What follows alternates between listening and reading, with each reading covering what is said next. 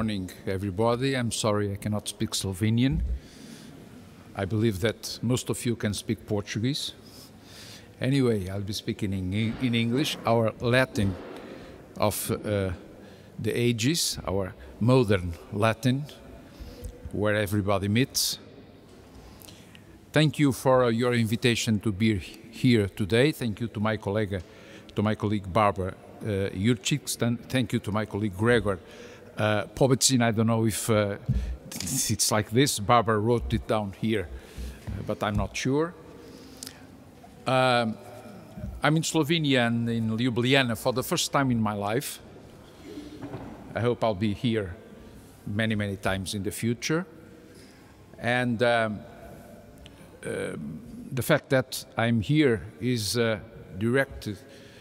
related to José Saramago's centenary, which we are celebrating this year. And my presence here this morning is not only in the condition of the coordinator, as Barbara said, of the Saramago centenary, but also due to the fact that I've been studying the work of Saramago during the last 20 years or so. So my contribution to this symposium this morning will be a lecture, which I hope will not be too much boring for you, on one of the main aspects of Saramago's heritage, meaning what I call the afterlife of José Saramago. The afterlife of José Saramago as represented in his literary and social thought.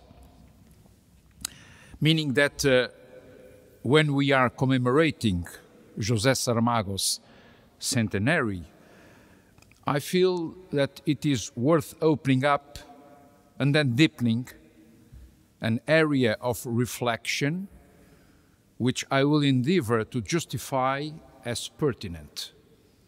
I am referring to what I consider the evidence of the afterlife of a great writer, that is, the enduring nature of his literary and social thought. This expression refers to a wide range of texts written by José Saramago in interaction with his literary work over a period of time that begins in the 1980s and lasts until his death.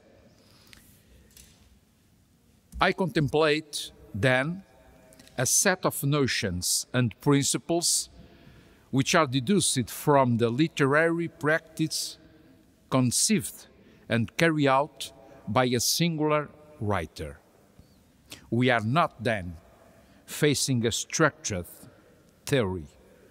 The literary doctrine of José Saramago is circumstantial because it derives from a praxis that makes the writer responsible without imposing a norm.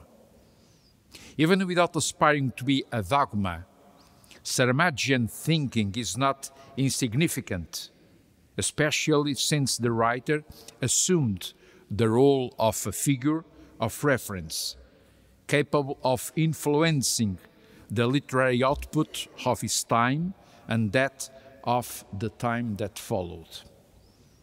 Something similar can be said about those texts that I call social intervention texts, texts that I do not separate from literary doctrine.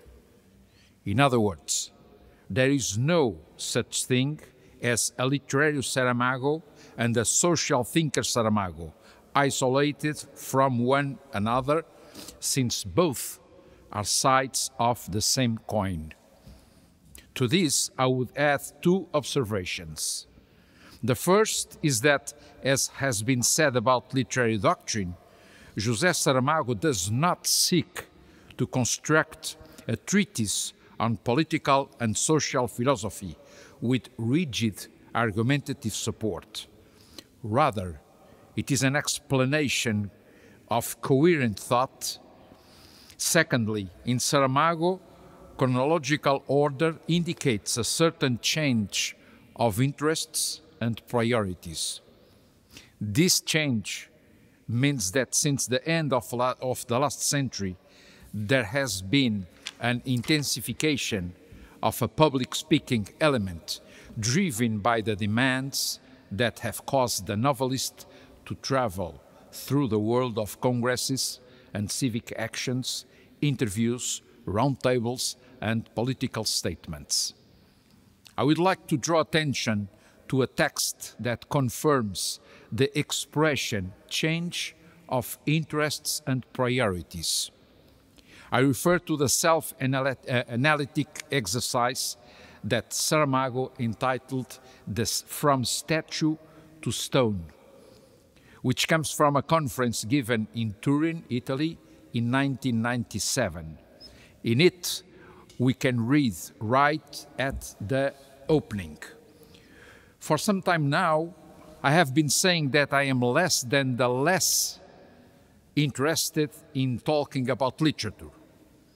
The truth is that I really doubt that one can talk about literature, as I doubt, with greater reason, that one can talk about painting or one can talk about music. I do not read these words as a manifesto of reduction to silence in literary and artistic matters, since the rejection of silence is well expressed immediately afterwards.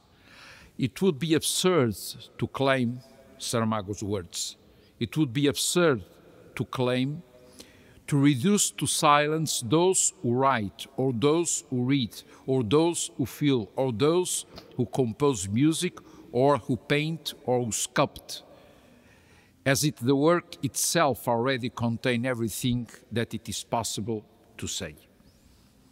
The truth, however, is that the writer Saramago recognizes in artistic work an ineffable that is that which cannot be explained. In a chronicle of the same year, 1997, he returns to his disinterest in talking about literature and says with evident sarcasm, "Literary discourses, those that literature makes and those that are made about it, seem to me more and more like a choir of angels hovering on high." When we wander through the set of texts that make up Saramago's literary and social thought, we notice how various structural themes become evident in them. One of these themes is obviously history, its literary inscription, and its effects in discourse. It is not surprising that this should be the case. In fact, the fictional representation of history has been, within a postmodernist framework, one of the most vigorously considered issues, referring to questions such as the change of literary genres, the parodic impulse that derives from it, counterfactuality as a provocation, and the questioning of historical knowledge. In other words, a large part of what we read in a much-quoted text by Saramago, History and Fiction, from 1990. What is at stake in that text is a notion of the relationship between fiction and history that, based on the lesson of Georges Duby, is grounded on the overcoming of the logic and aesthetics of the 19th century historical novel. The great Georges Duby, Saramago recalls, was the one who, in the first line of one of his books, wrote, "Let us imagine that," end quote. In other words, Saramago draws from the referred Annales school a predisposition for an interaction between history and fiction, which allows the latter, fiction, to complete the former, history and to understand as characters with historical dignity figures not contemplated by mainstream historiography. I will stop here with regard to this matter precisely because it has been much studied in Saramago's work. I would just like to recall that his almost first novel, Manual of Painting and Calligraphy, of 1976, ends with an explicit allusion to a moment of drastic political and historical change, namely the Revolution of April 1974. Quote, the regime fell, a military coup as expected. This is followed by the perplexity of a storyteller confronted with history in progress. Quote, I do not know how to describe today the troops, the tanks, the happiness, the embraces, the words of joy, the nervousness, the sheer jubilation. End quote. I shall now allude briefly to the topic of the relationship between history and fiction. One such topic, the consideration of a new novel. For Saramago, this new novel is to be understood as a genre that is simultaneously deconstructed and composed, fluent and eclectic, in a more explicit way. A literary place capable of receiving, like a great, convulsing, sonorous sea, the torrential tributaries of poetry, drama, essay, and also of philosophy and science, becoming the expression of a knowledge, a wisdom, a world vision, as the great poems of classical antiquity had been in their own time. I will now concentrate myself on the text from allegory as genre to allegory as a necessity, which comes from José Saramago's participation in a conference held in Rome in 2003. It is one of the most expressive testimonies of what the Saramagian literary culture was, along with the insistence of the tutelary names of a certain genealogical tree. In this case, Kafka and Father António Vieira, the 17th century Jesuit preacher, as well as, bearing in mind the issue of allegory, Gil Vicente, the so-called founder of Portuguese theatre, and Essa de Queiroz, our great novelist.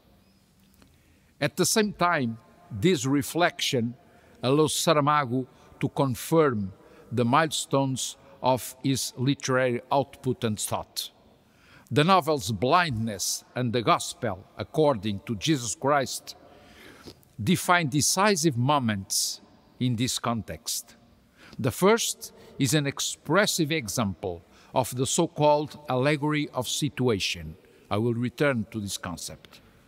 At one and the same time, it attests the arrival in Saramago's work of the time when one passes into the interior of the stone.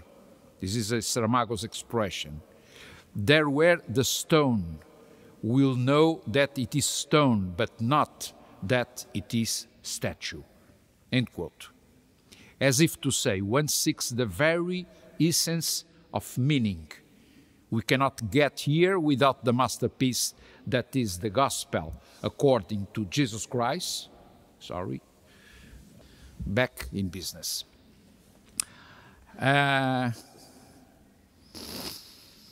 Okay, let us not be confused. The singular, when associated with allegory, is not that which is simple and even less primary. The singularity refers to the transhistorical sense of the allegorical, and also to a novel that is governed by ethical and philosophical reflection. In it, the register of the essay is nurtured, for that is what this novel contains of the investigation of the complex. Saramago's words, after the time in which it was systematic reportage of social life, the novel transitions to a new role, which faces a parallel task for which it did not seem to have been born, that of reflecting. Allegory and the characters who embody it are the center of this new role. The Saramagian project of the postmodernist recuperation of allegory is based on principles from which I would like to highlight the three most significant ones. First, allegory overcomes the logic of 19th century realism. A number of Saramago's novels, from the 1990s onwards, tell stories set in places without any defined location and are lived out by characters of diffuse composition and sometimes unknown names. I call this the reduction of the narrative concreteness. The second principle, having overcome the social and ideological purposes that once characterized it, the novel becomes a quest, a search for the human being. As such, it tends to become a space, a great ocean in which all the rivers of literary expression will flow. A beautiful image that Saramago completes thus. The work of a speleologist without lamps or ropes, to which the writer dedicates himself, perhaps finds a new direction in this novel exposed to the four winds, in this literary space in which all the waters of creation converge. End quote. Third and finally, Kafka reappears as the inspirer of allegory. For Saramago, the author of The Trial is the founder of an allegory of situation such as we find in Blindness, in All the Names, in The Cave, or in The Double, and also before this in The Stone Raft, when the Iberian Peninsula sails towards the thought and the new utopias. For all intents and purposes, the character remains a fundamental element in understanding the novel as a narrativization of allegorical situations. At the core of that movement is the character. For example, the doctor's wife, the dog of tears, Cipriano Algor, and the death, the later death in the novel, The Intermittencies of Death, as allegorical figures, a condition that is reinforced by the impulse towards personifying individualization. As it has already been said, personification conveys abstract ideas by giving them a body, but it cannot also represent a general type, a character. Abstract ideas, which in short are allegorical sentiments. It makes no sense to think that an essay about an apparently technical notion such allegory weakens the social responsibility element of Saramago's thought. On the contrary, in harmony with the transhistorical sense of the allegorical, social responsibility takes on a new, wider scope, with strong ethical implications that are not at all abstract. Saramago's words, ethics which should be applied as common sense demands, that is to say, for each concrete social case, ethics is the least abstract of all things and always remains as a silent and rigorous presence that asks for accounts every day. End quote. It should also be noted that Saramago does not enter into the matter, his characterization of allegory, without first highlighting the meaning of the representations of power, the oppression of some peoples by others, the imminence of a global catastrophe, the threats to peace and the duty to counteract them. We find these concerns in texts situated in a period of time that goes from the mid-1990s until the writer's death. In one of these texts, we read, "We know that horror, in all its manifestations, the cruelest, the most atrocious and infamous, sweeps over and haunts our unhappy planet every day like a curse."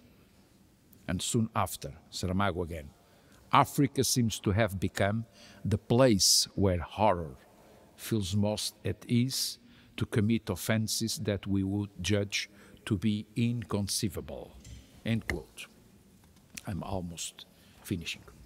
Saramagian discourse enunciated without any concession to euphemism is not limited to the circumstances of those episodes, but drifts into themes that resonate in literary works.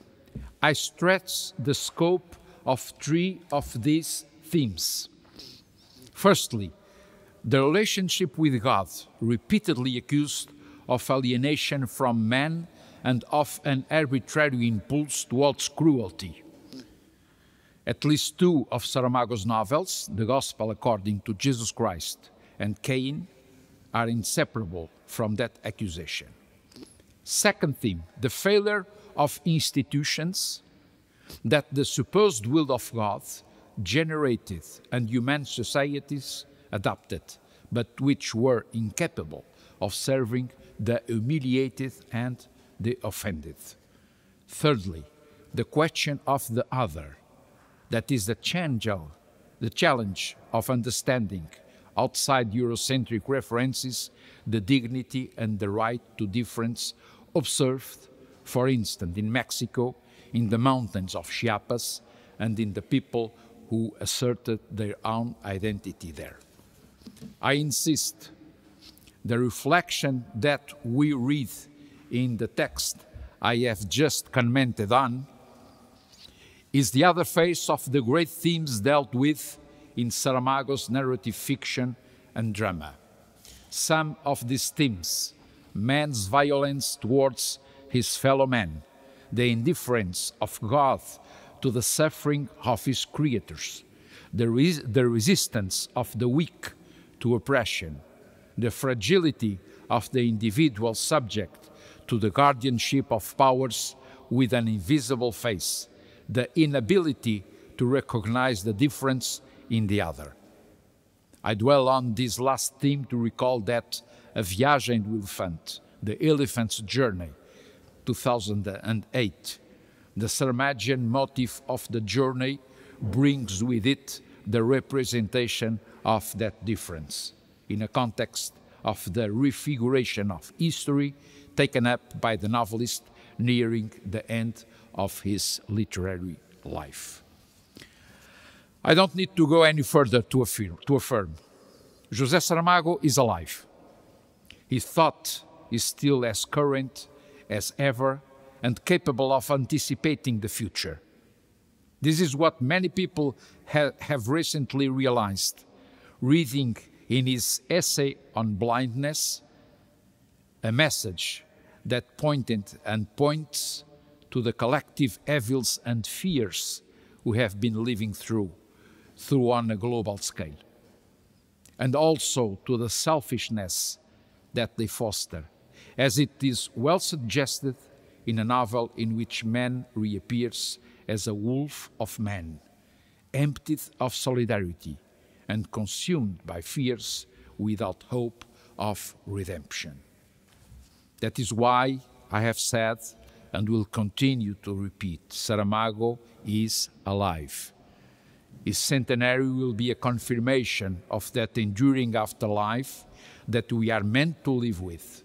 The works he left us, the values he represented, the ideas and causes he defended. And so it will be, now and for as long as there are readers enlightened by his words. Thank you very much.